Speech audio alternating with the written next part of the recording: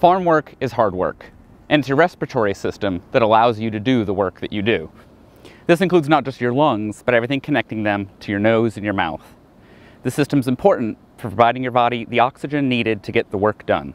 It's no surprise, then, that we breathe in a lot of air, and breathe even more when performing strenuous activity, as often occurs during farming. Think about how much stuff there is in the air we breathe. Dusts, gases, molds, viruses, and other hazards.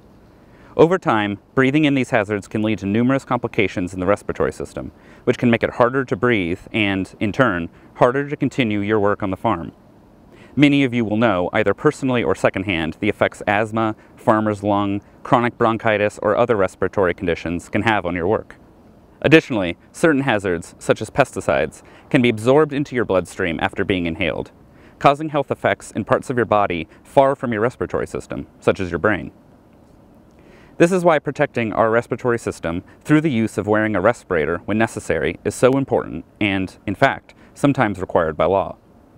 Proper use of a respirator can protect you from these hazards, keeping your lungs and the rest of your body healthy and strong to keep you farming.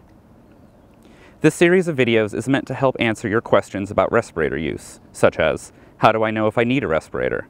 How do I pick the correct type of respirator? How do I get a medical evaluation for respirator use?